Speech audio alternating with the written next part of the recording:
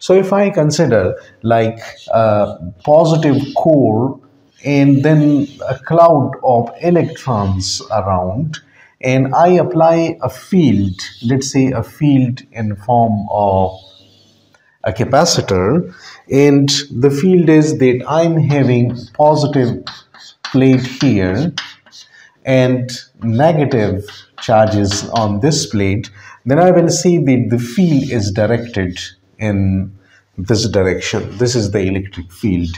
Now what will happen, that the positive core will be repelled by these positive charges. So what will happen, that it will slightly shift towards the right. The positive core will shift slightly toward the right, while the electronic core, which is here, it will slightly shift towards the positive, means the negative is repelling it, the positive is attracting it. So the negative core will also slightly shift, and this shift is basically this is the polarization induced in this dipole, and that's why we use the terminology of induced dipole.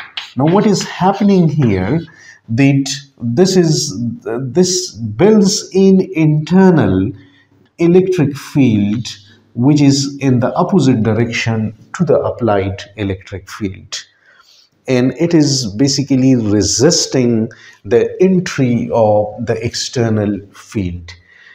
This means, if it's this is the concept of an atom which will occur with this one.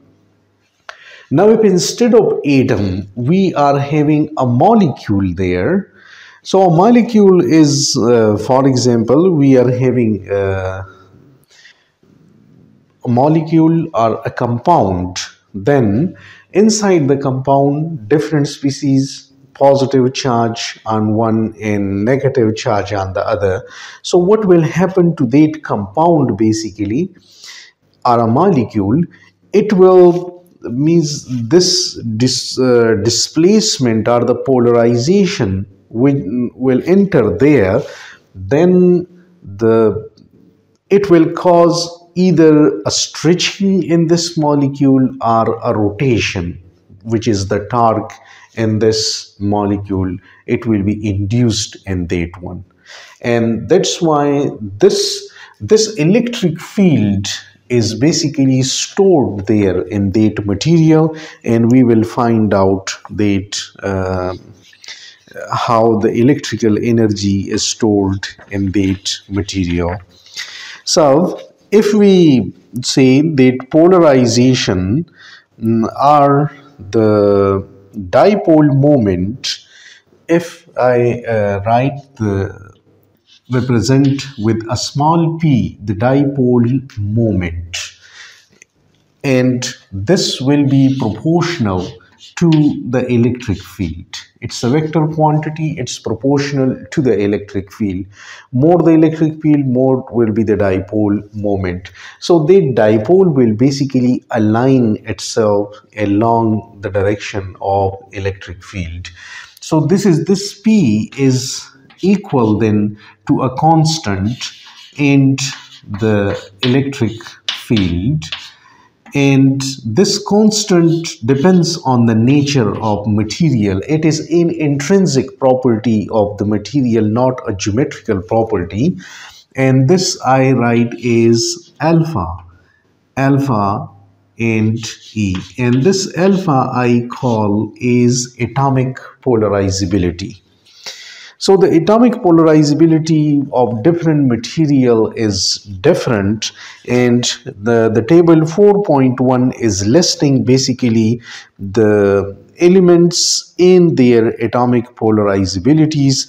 It is in units of means the magnitude is very small, because it's 10 to the power minus 30, and it will be in meter cube. We will have in units of meter cube, And in example 1, we will derive basically that what this alpha can be. For a rough idea, this atomic polarizability alpha we will derive in example 4.1. So let's start with example 4.1. That what the example is saying. This is example 4.1. Now let me read the statement of this example 4.1. 4.1 says a primitive model for an atom consists of a point nucleus plus q charge surrounded by a uniformly charged spherical cloud minus q of radius a. Calculate the atomic polarizability of such an atom. So we are having an atom where at the center we are having a positive core with a plus q charge and a negative cloud of electrons with a minus q charge, which is at a distance of a, means the radius here. So we are having plus q at the center and then minus q is at a distance. This is center, and this minus q, the electrons, the electron cloud, it is at a distance a, being radius of this atom. So we have to find the atomic polarizability. Now when there is no electric field, it's a stable atom when E is equal to 0.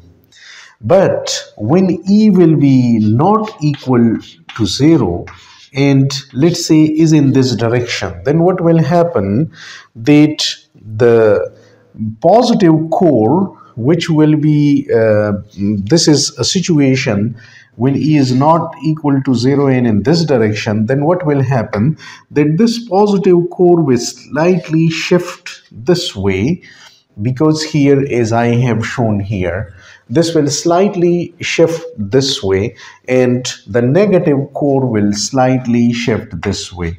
So let's say it is center is here and now it is here. So from the center it has been displaced by a distance d, and we are going to find out the atomic polarizability in such a situation. We know that the field at a distance d from the center of a uniformly charged sphere is basically equal in problem 2.12 we solved this geometry, that the field at a distance d from the center of a uniformly charged sphere is basically equal to E, which is 1 over 4 pi epsilon naught and qd over aq. So dimensionally it is fine because q over r square is the electric field. Here d is the distance, r the length, and a cube, so a square. So it is dimensionally fine. Now when it will be the equilibrium, because we are not considering that situation in which it is going to displace, but when it will displace and under the external electric field it will come into equilibrium, then the displacement d we have written here, and I can write that in that situation, when here we are having a dipole and the charge is q here, then P, the dipole moment, is basically the charge time, the distance, which means it will go from the equilibrium position, means from the stable position two in equilibrium position but distorted one under the electric field, and if their distance is d, then q times d is the dipole moment, the polarization induced in that material. So I can write that this p equal qd.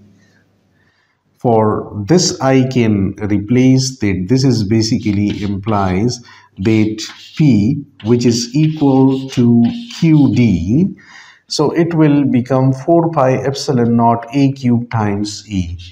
4 pi epsilon naught and A cube times E.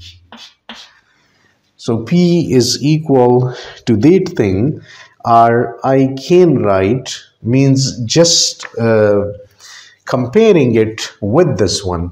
Here is P and here is E. So it means the atomic polarizability alpha is basically equal to 4 pi epsilon naught.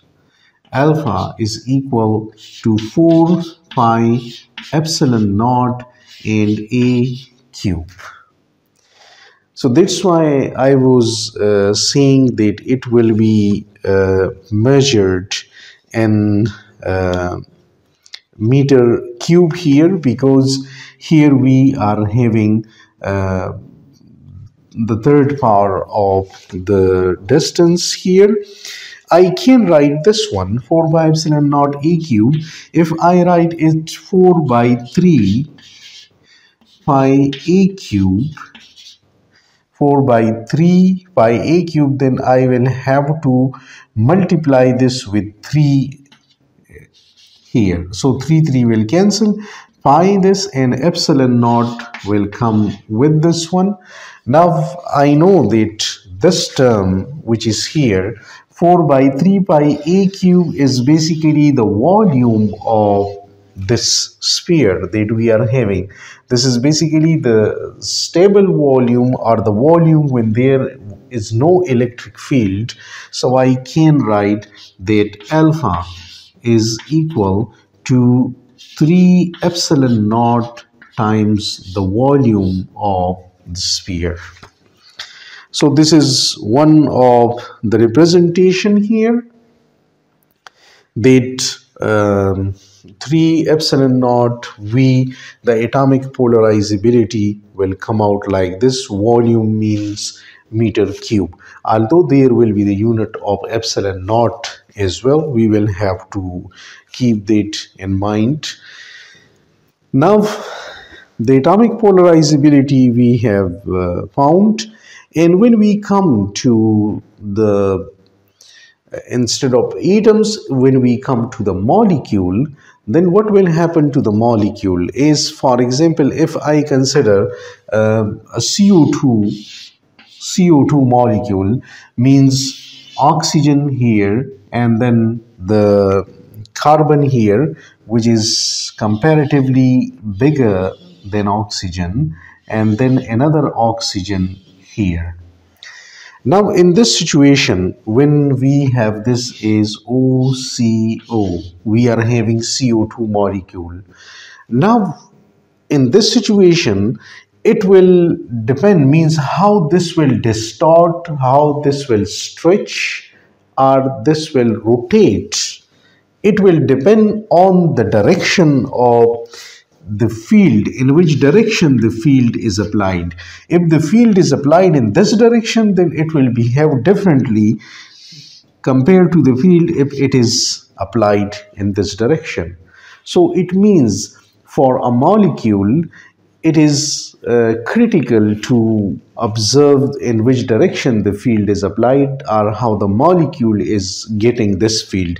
So for any slanted field, we will have two components of this field.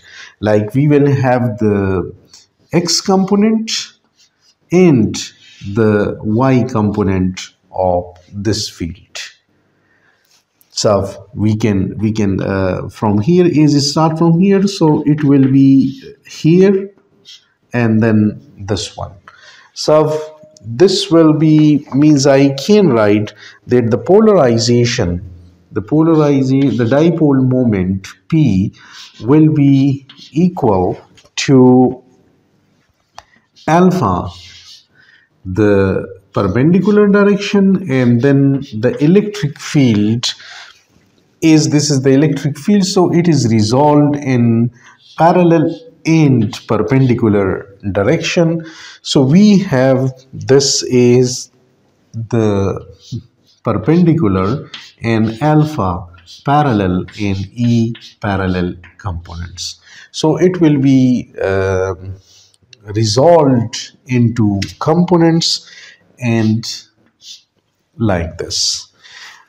But when means even the subcomponents of this are important, because a molecule is a complex system, molecule or compound, it's a complex system. So if I resolve this P into its components, so P will be the Px in x unit vector plus py in y unit vector and pz in z unit vector. So we will have instead of only p, we can have this means the component form, and it will basically make a tensor which we call the polarization tensor or the polarizability tensor.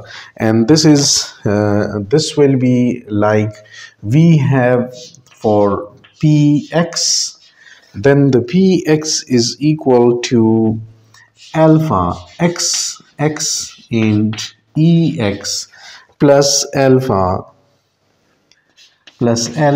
x y and ey with it plus alpha x z and ez component of the electric field. With this, by looking to the symmetry, we can write the other components like py will be alpha y x and ex plus alpha y and ey plus alpha y and z here and ez components. Similarly, the pz will be equal to alpha zx and ex component plus the alpha zy and ey and alpha z and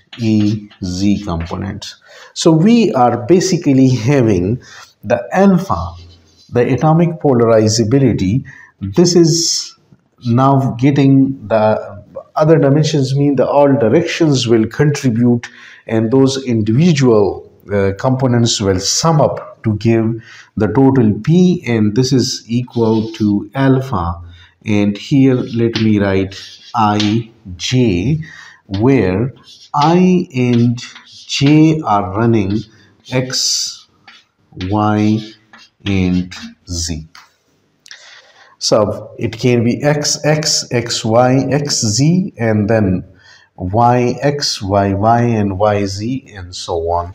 So we, for a molecule, it will be determined the atomic polarizability tensor we will have to determine, because in one direction some components will be contributing while some will not. In the other direction, the other components will be contributing.